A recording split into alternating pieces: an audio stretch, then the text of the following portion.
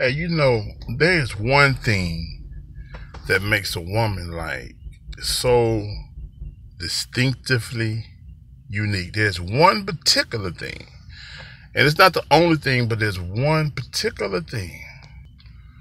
She knows how to, or better yet, she has the capacity, and I believe more than not, have the capacity to love, particularly love a man, through heartache, through pain, through infidelity, through disrespect, through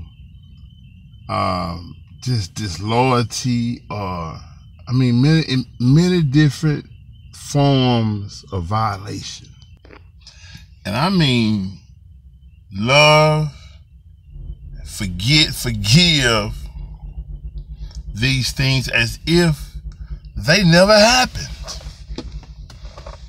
You know, I've witnessed it, and some women may say, "Oh, she crazy," or "she weak."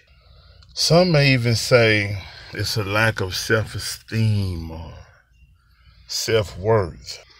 But I believe that most women are so difficult to penetrate,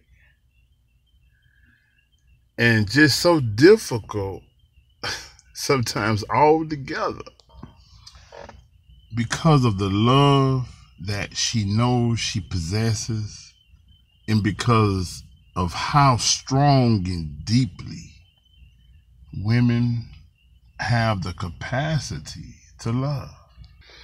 So all that other stuff that happens with the drama and the heartache, the headache, and you know, all the things that she can also be in regards to the idea of difficulty, I believe is associated to the fact that she knows how she loves, and all of that is somewhat like a test. And it might not be a literal one or an intentional test, but a test of worth nonetheless. I think that it never ceases to amaze me how a woman can love like that. You know,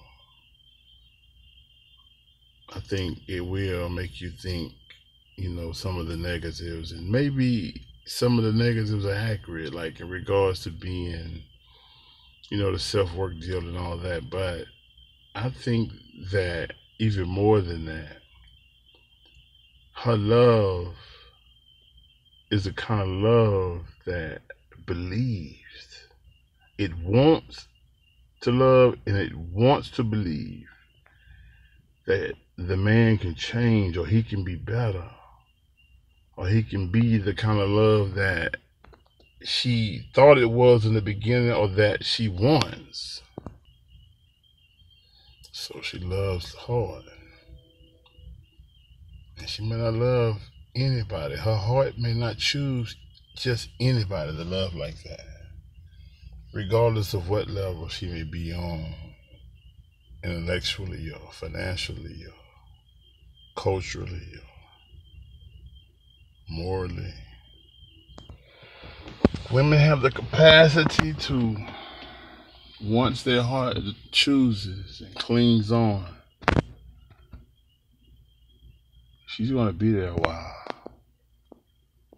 Even if by chance she opens herself up to meet other men,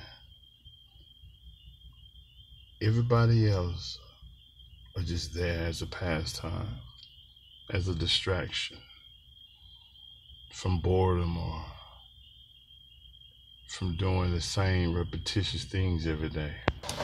While that one person, whoever it is she chose, still has the key to the lock on that heart.